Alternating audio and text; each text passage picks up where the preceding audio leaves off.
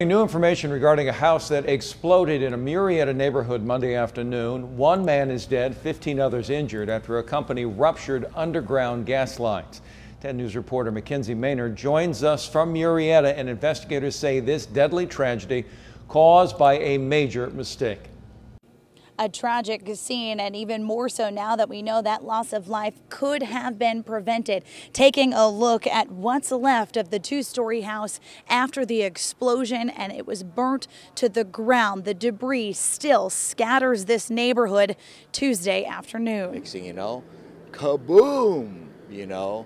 John Kim was working in his front yard 6 houses down when he heard and felt the explosion. So my friend and I, we ran immediately down here. We saw the one guy in the street, and he was in shock. So we went over and picked him up. Quickly jumping into action to help save a man lying in the street. I just kept saying, breathe, fella, breathe. Come on, breathe. You're going to be okay. Fire crews confirmed Tuesday Horizon Solar Power was the company working on the house at the time. Fire crews and gas technicians responded to reports of a gas leak. Moments after they arrived, the house exploded and went up in flames.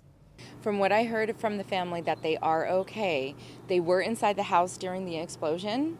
Thankfully, the mother and her 2 kids were behind a wall that fire crews say saved their lives. There was a couple of the workers who were trying to walk around. They were bloodied clothes, and we just had to get them to sit and assess them.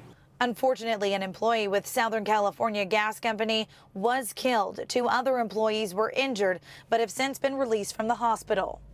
It sounded literally like an atomic bomb. It was so huge. 13 others were also injured, including 3 Murrieta firefighters. SoCal Gas tells us the contractor didn't follow the law to find out where the underground gas lines were before starting the work on the house. Still left here at the scene, the gas company vehicle. You see the windshield shattered, taking some of that impact from the explosion that happened Monday afternoon. And again, the gas company saying today, reiterating this could have all been prevented had the contractor called 811. For now, reporting in Murrieta, Mackenzie Maynard, 10 News.